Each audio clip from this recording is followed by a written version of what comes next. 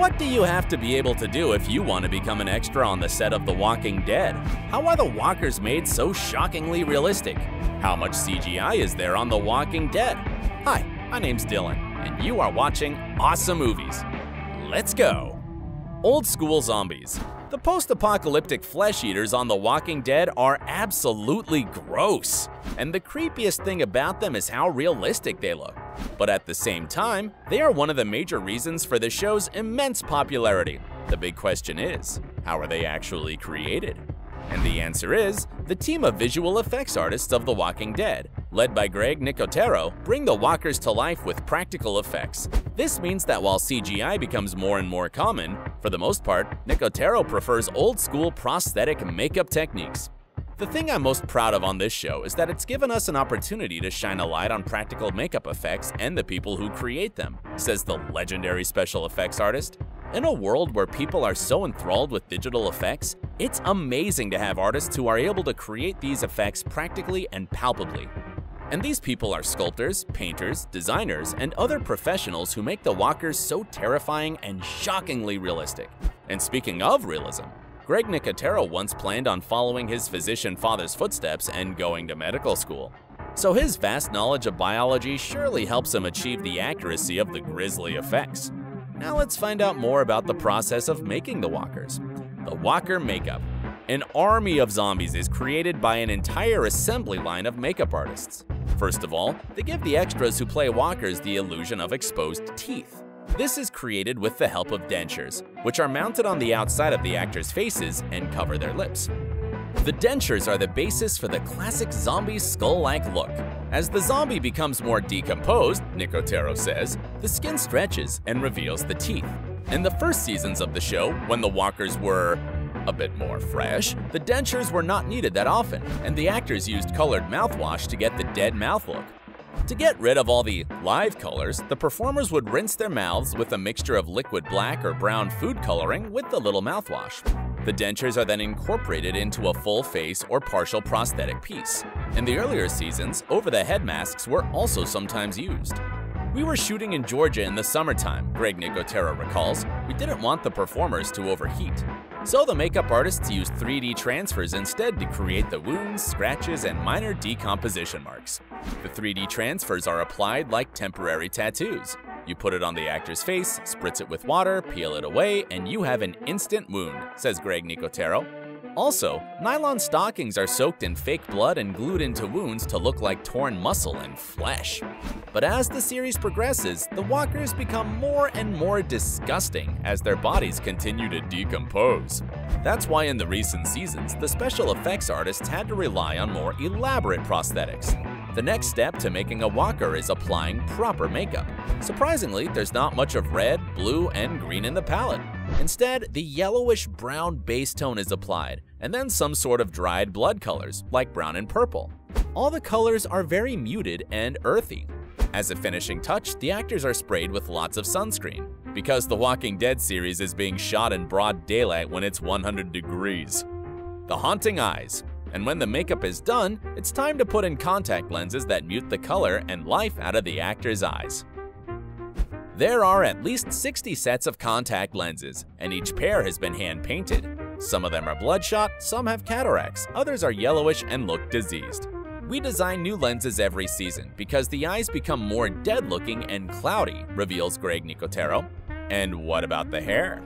The visual effects team uses 4 bottles of conditioner a week to make the walkers' hair look unkempt, flat, and matted. Well, these zombies look terrible, but at least they smell good. And in the latest seasons, the extras who play walkers also wear wigs to simulate the idea that their hair is starting to fall out because their bodies are decomposing. Types of walkers. When dozens of walkers are needed on set, you have to know a lot about time management and the allocation of responsibilities.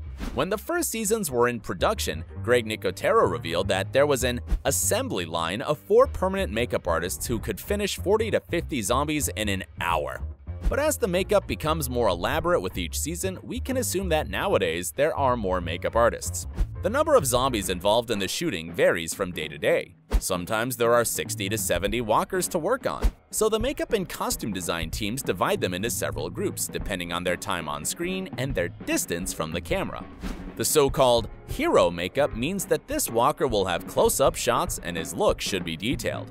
The mid-ground are not intended to get too close to the camera, so they will mostly need highlights and shadows painted on their faces to make them look dead.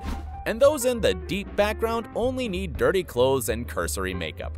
Blood and gore. In the post-apocalyptic world, there's a lot of blood around. If you pour a little bit of blood on the ground, it's a little blood puddle, reveals Greg Nicotero. But if you dress the blood so that it looks like an explosion, visually it simulates violence. So when you shoot a scene where there are a dozen walkers on the ground, you've gotta put blood around all of them. And he found out a brilliant method for achieving authentic splatter patterns. They filled balloons with blood and threw them in the air, and wherever the balloon would hit, it made an explosion of blood. Just imagine how many gallons of blood the visual department goes through each season. Hundreds of gallons. Of course, all this blood is fake blood and it is manufactured in-house. There are two kinds of blood because the texture is important. Thin blood can be sprayed, so it is used in the art department for wardrobe and for makeup. For dressing the set, thick blood is used, combined with oatmeal, pieces of foam and latex, which simulate tissue, bone fragments, and brain matter. Digital magic. However, no matter how great the practical effects are, some digital magic is needed sometimes. And the most spectacular example of this is such a natural thing as blinking. Because, you know, it's only natural if you're alive. So in post-production editing, all the blinking among the walkers has to be digitally removed. Also, the extras who play the walkers do not have to groan and moan on set. All the zombie sounds are added later. CGI is also used in the scenes when many zombies are killed, especially shot in the head. The old school effects with squibs are still used, of course, but as Greg Nicotero explains, when several zombies are being killed off in the same scene, it's not practical to do a head hit on all 6 of those zombies and do it in a big wide shot. In that case, digital technology allows them to edit the shot and determine which head hit they want to accentuate. The walkers changed over seasons. And did you notice how the walkers have changed over the seasons? As time passes, the weather takes its toll on the walkers. In the first seasons, when events take place right after the zombie apocalypse, their clothes and bodies are relatively intact, although their eyes become more yellow. Later, their eyes are beginning to sink deeper, the skin gets discolored, it dries out and keeps falling off, bones become more and more visible. Their teeth and jaws get broken from all that constant biting, their hair becomes thinner, and limbs are missing sometimes. By season 10, several years after the apocalypse, the walkers continue to gradually decay. They barely resemble humans and look more like skeletons. This means that there's a great need for extras who have really big eyes, long, thin faces, and long necks. How to become a walker extra? And now it's time to tell you about the details you need to know if you want to become a walker extra. If you are an aspiring actor and eager to become a part of the Walking Dead series, you'll have to go through the training to make it. Every season, the show employs up to 200 extras to play walkers. As we have already mentioned, the showrunners tend to employ thinner people who have a specific kind of bone structure. The thinner, the better, so that when all the necessary makeup and prosthetics are applied, the walkers still look thin and gaunt. Although the contenders have to go through auditions with Greg Nicotero, which are affectionately called Zombie School. The future walkers spend an entire day doing exercises on how fast they should walk, what their character or personality is, and are told how their performance can make or break a scene. The visual effects guru is very meticulous about the level of authenticity of the zombies. In terms of the world of The Walking Dead, of course, authenticity is tremendously important to me in terms of how the walkers look and more specifically how they move, Nicotero explains. Still, he doesn't insist that all the walkers should look and move the same, so the actors are free to bring their own personality to their characters to some extent. Walking around like Frankenstein's monster or mumbling about eating brains certainly won't do. The common guidelines from Greg Nicotero are as follows. First, don't walk in straight lines. Walk like people leaving a bar late at night. And second, keep your look focused, because walkers aren't looking around for butterflies. And remember that sometimes walkers can be a bit more animated than usual, like lions getting close to their prey.